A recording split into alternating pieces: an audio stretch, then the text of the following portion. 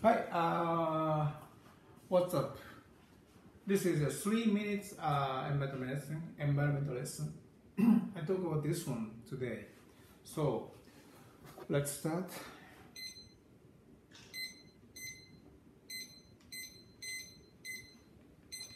Okay, let's think in a fishing net.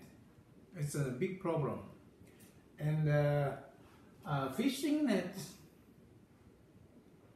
I will think that just net, but some fishing net has a lead sinker in the fishing net. This is a big problem because we have to manage this fishing net, fishing net with the lead sinker properly, but actually not, especially in Japan. Fishing net, actually, this kind of shape, like this is the sea, okay? Under the sea, like no, like this. Fishing net like this. The sea level, okay? Sea level. And this is a fishing net, and the fishing net form this kind of shape in the sea.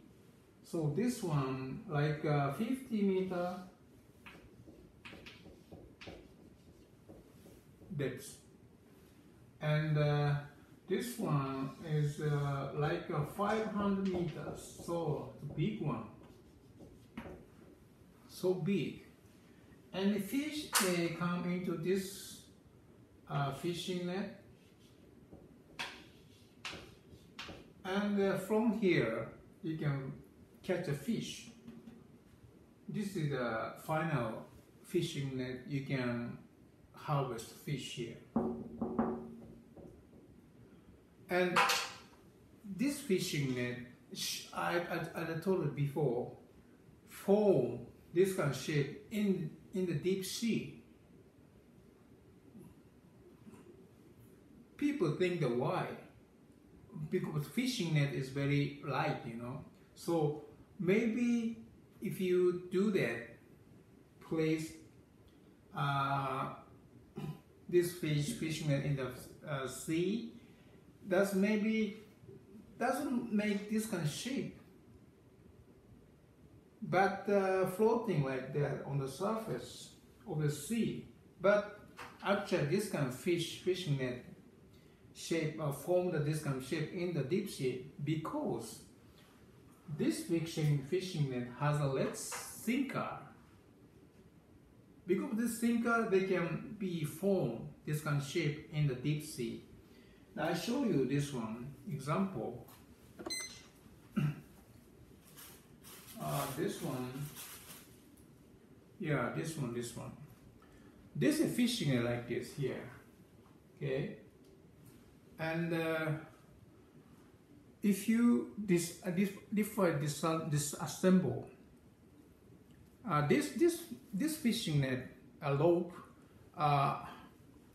formed by the three ropes here. 3 ropes combined and making this big thick rope. And if you disassemble this one, you can see inside this kind of thing here. This is lead sinker, lead, made by lead, okay. So this is because this lead sinker, it can be very heavy. That's why this net can be formed this shape in the deep sea. If this doesn't have this lead sinker in the rope, this one, it cannot be formed this kind of shape in the deep sea. Instead, that's floating like this because it's light. So usually this big fishing net has a lead sinker. So we have to treat this one properly But nowadays, people doesn't know, sometimes doesn't know this rope has a lead sinker in it. So sometimes this kind of fishing net treated improperly. So we have to think about that. Lead is a very dangerous, hazardous materials for human beings.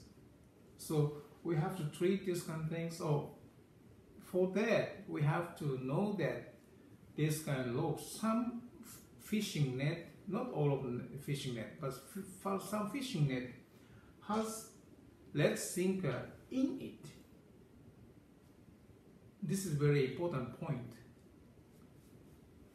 And this concentration of this lead in the fishing rope, like 80%, more than 80%, so very pure.